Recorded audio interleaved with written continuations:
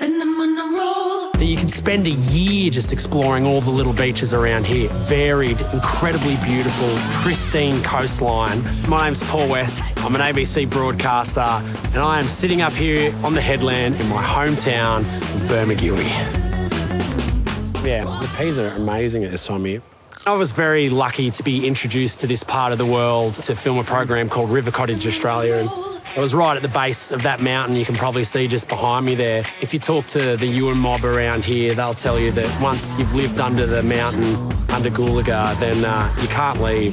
The thing to love about this place, you can have all the trimmings of the kind of modern world. You know, you can have world-class sourdough, you can have fantastic coffee. The food here is 10 times better and fresher than you could get from even the best metropolitan food market. And once you're done with that, you can go 5-10 minutes and you can be in the land that time forgot.